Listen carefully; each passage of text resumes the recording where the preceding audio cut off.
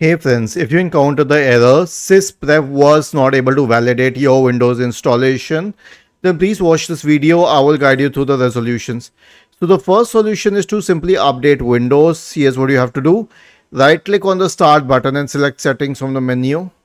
Go to the Windows Update tab on the list on the left hand side and click on check for updates in the right pane.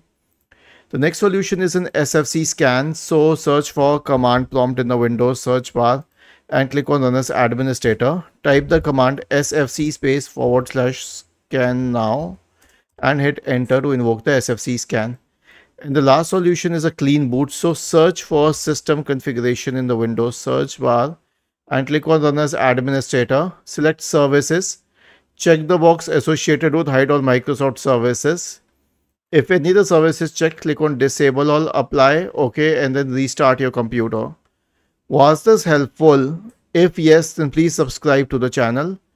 If not, then let us know in the comment section of the video on how we could help you further. Thank you for watching this video and have a nice day.